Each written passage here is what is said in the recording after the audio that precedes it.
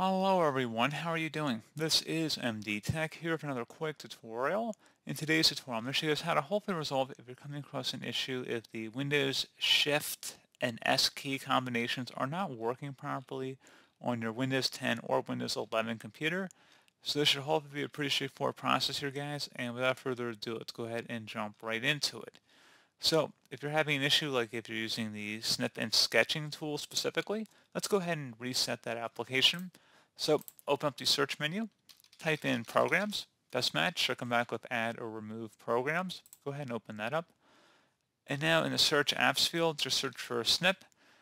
And we see we have the Snipping Tool, or if you have Snip and Sketch, either or, shouldn't really make a difference in our situation here.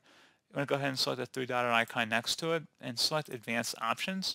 Scroll down and underneath Reset. If the snap isn't working right, we can try to repair it. The app's data won't be affected. Select Repair. And now attempt the key combination again and see if you have resolved the problem. If not, you can attempt to reset the app. So if it's still not working right, you can reset it. The app's data will be deleted.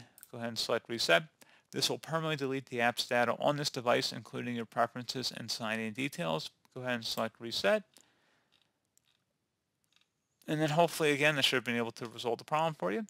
Another thing we can try here, if we close out of here and open up the search menu, type in System, type in Settings, Best Match, should come back with the Settings app. Go ahead and open that up and make sure you've selected System on the left side here.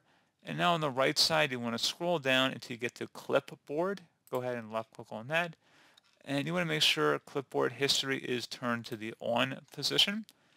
So hopefully, again, that should have been able to resolve the problem just by doing that as well.